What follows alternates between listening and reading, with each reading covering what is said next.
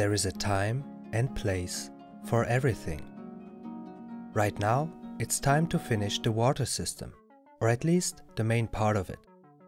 Most recently, I showed you how I put in the semi-rigid tubes for the cold freshwater line, which comes directly from the freshwater tank, then supplies all the fittings with water, and then goes into the cold water inlet of the water boiler. So next, let's work on that.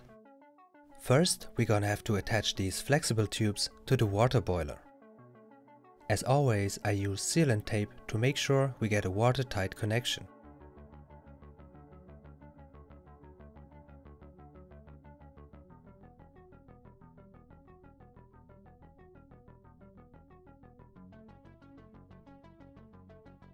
Next, I'm gonna add a couple of Whale quick connect adapters to attach the boiler to the rest of the water system.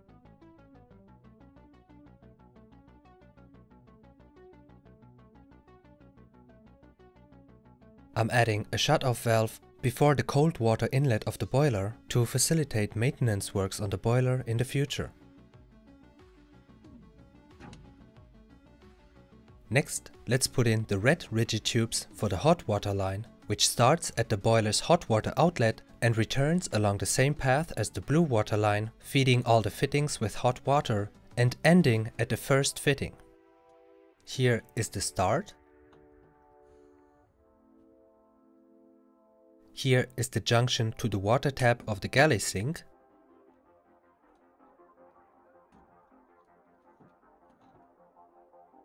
Here's the junction for the shower fittings. And then it ends at the hot water supply for the little hand washing sink in the head.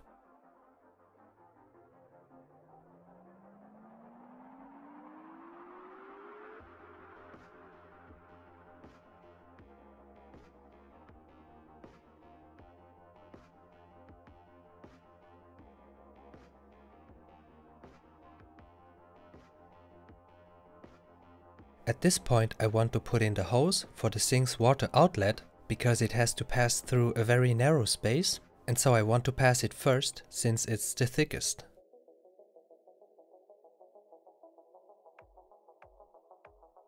I'm forced to use a 19mm to 25mm adapter to attach the sink water outlet to the grey water tank.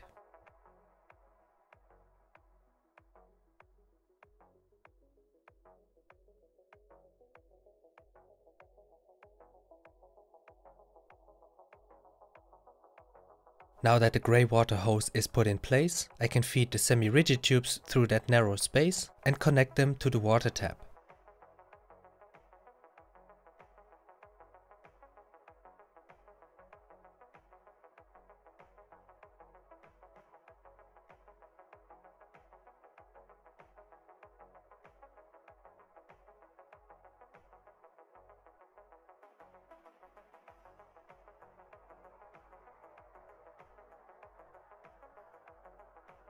Here you can see that narrow space I referred to earlier.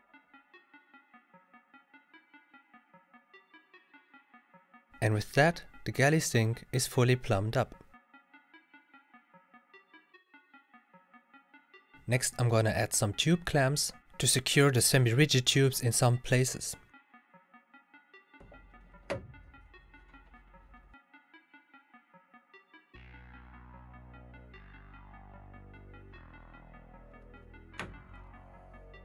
I also add some rubber protection wherever the tubes touch the metal.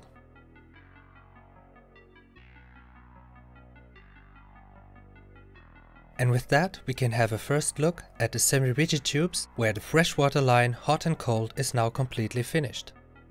I may add a few more attachments at a later date to secure the semi-rigid tubes further.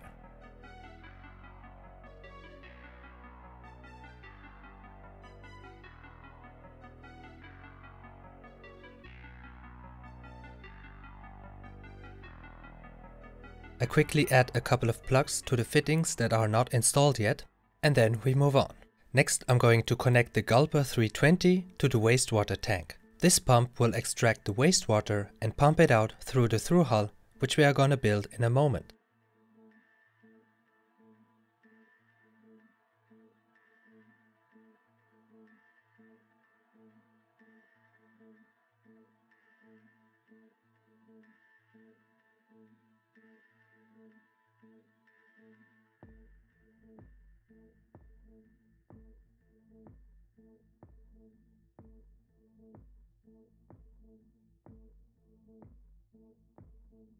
The shower sump will be connected at a later date once we start building the shower tub.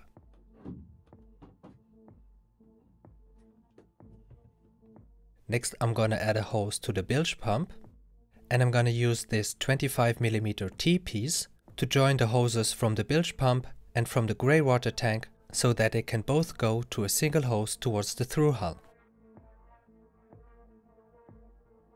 I then added a couple of non-return valves into both hoses coming from the pumps to avoid water being pushed all the way down to the pumps on either side.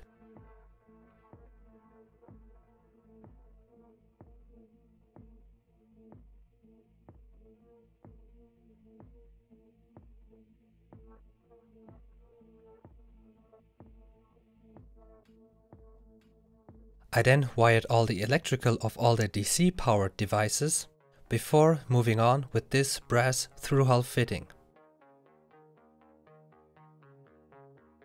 The plan is to install it somewhere behind the toilet here, together with this gooseneck tube. I made this wooden donut covered in epoxy resin to act as a spacer plate for the through-hull fitting. After I found the right position, I cut a circle into the armor flex and hollowed it out.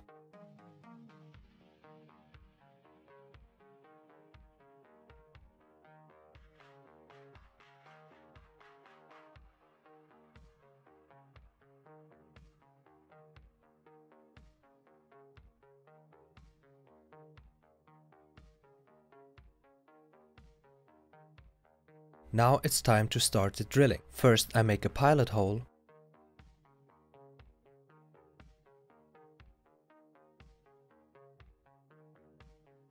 Then I'm gonna use this 40mm hole saw to cut the hole for the through-hull fitting. I pre-drill the hole from the outside to prevent the paint from chipping. And then I finish the hole from the inside using some oil to lubricate the drill.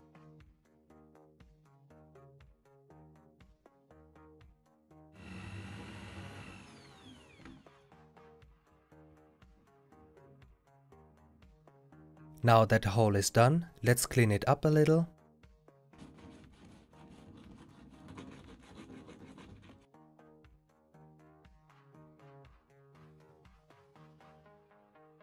And then add a couple of coats of paint. Now the through-hull fitting itself, being made of brass, is not allowed to touch the steel at any place. To ensure this, I made this spacer ring out of UV resistant rubber. And once I glue my wooden donut in place,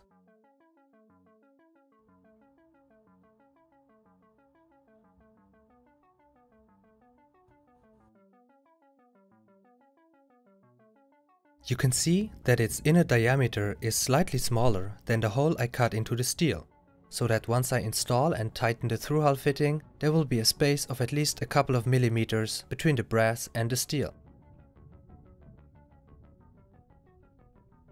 With these precautions put in place, we can now install the brass fitting in the right way and screw it down, at first only hand tight, at least during the period where we are still testing the system.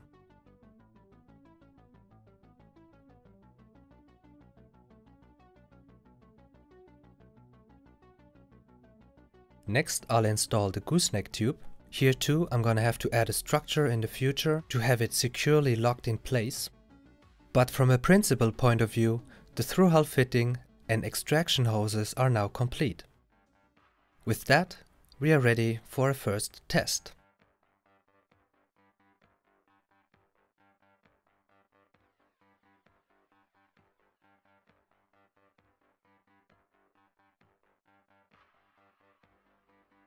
And please note that I left out a very important part of the build, namely wiring up all the pumps at the side of the switchboard panel, for which I'm going to use these two devices, and exactly how it's done and how this works will be shown in a future episode. For now, let's move on to this. Before we continue, I want to make the following disclaimer about what happens with the wastewater from this boat. If you don't care about this and just want to watch me continue the build, you can skip this part. Now, our boat was built in 1978. This was a time where smoking was still permitted on planes and where there were hardly any regulations on wastewater management for private boats. Therefore, many manufacturers from that period did not see the need to put in wastewater tanks of any kind. So when we first found our boat, it was set up in a way that all the wastewater was extracted directly to the outside of the boat. It turns out, at least here in Germany, that most recreational boats of similar age as ours or even more recent ones do not have wastewater tanks built in. Putting one in afterwards can be difficult, will be quite expensive, and in many cases might be pretty much impossible. So that's the general situation. Now let's have a look at the legal situation. Overall, I found on my research that here in Germany, the legal matters concerning wastewater management for recreational boats is ambiguous at best. For one, because Germany is composed of several federal states who all make their own rules. For another, because there are some European laws that apply, often with conflicting directives.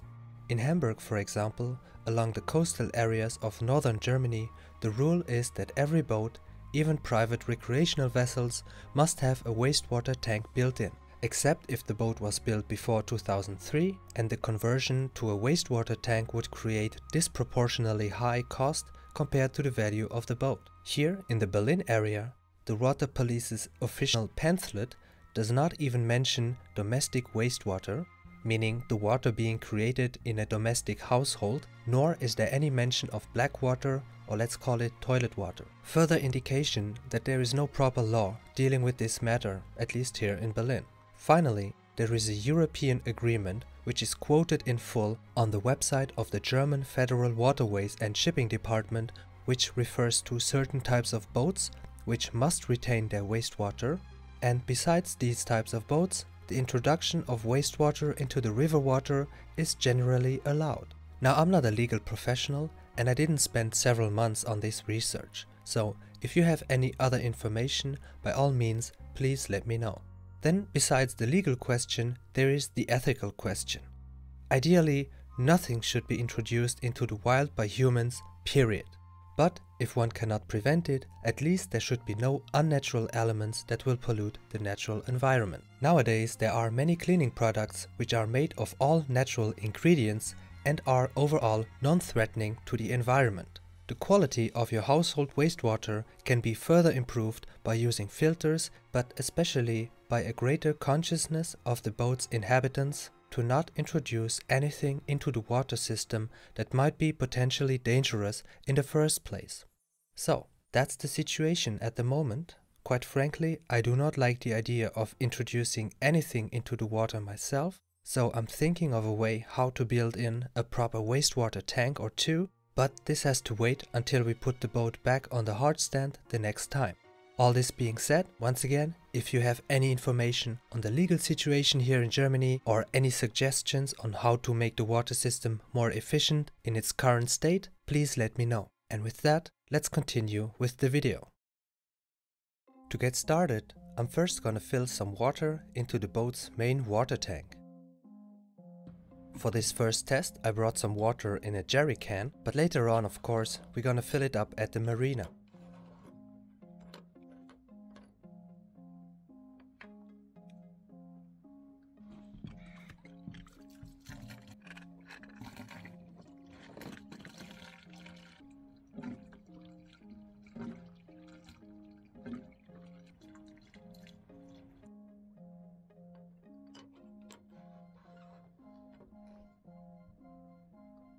Now let's open up the tap at the bottom of the water tank.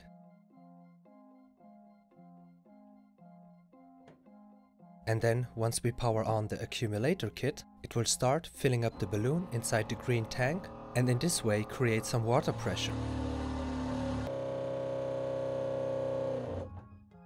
Now when we open up the water tap in the galley, water will come out at a regular rate just like in your home. Once the pressure gets too low inside the accumulator tank, the pump will jump back on and build up the pressure again.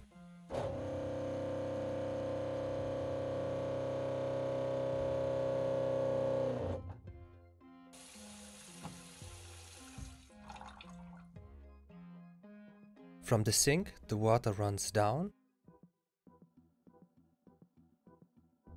through the bilge,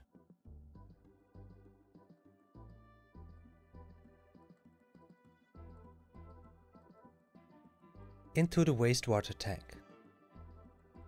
Once this one has reached a certain level, the Gulper 320 will be triggered and pump out the grey water up to the through hull and out to the side of the boat.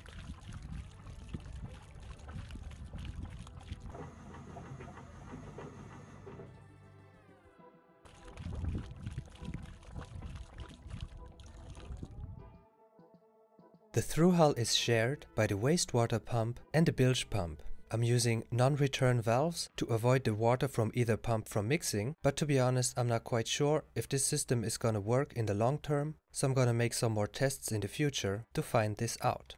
In some areas I'm using a spiral hose to bind the cables together.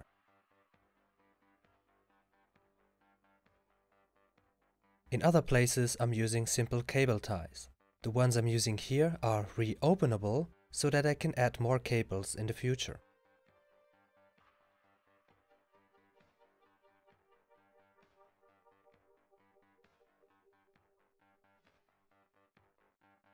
The semi-rigid tubes are mostly just lying loosely, held in place by their semi-rigid nature. I did of course add some tube clamps and cable ties wherever possible, but I think in the future I'm gonna add some more attachments to make sure everything is safe and secure in the long run.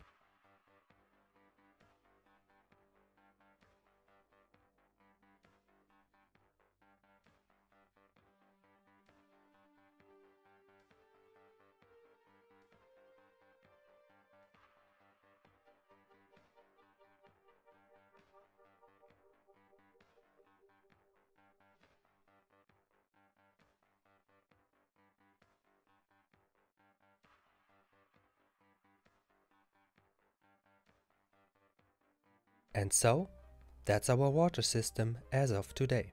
At this point, I would like to thank once more our sponsor Whale for providing most of the devices used in this system. And with that, my friends, I'm signing out. Thank you all for watching and see you in the next video.